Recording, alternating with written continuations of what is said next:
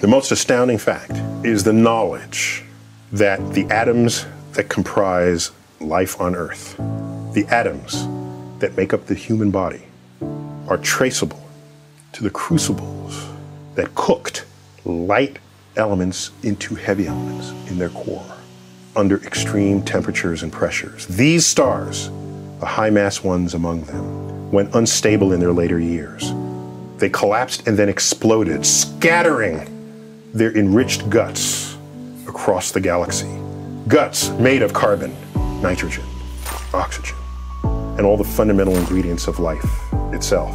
These ingredients become part of gas clouds that condense, collapse, form the next generation of solar systems, stars with orbiting planets. And those planets now have the ingredients for life itself. And I know that, yes, we are part of this universe. We are in this universe. But perhaps more important than both of those facts is that the universe is in us. Many people feel small because they're small and the universe is big, but I feel big because my atoms came from those stars. There's a level of connectivity. That's really what you want in life. You want to feel connected. You want to feel relevant.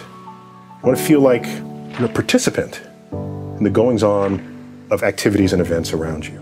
That's precisely what we are, just by being alive.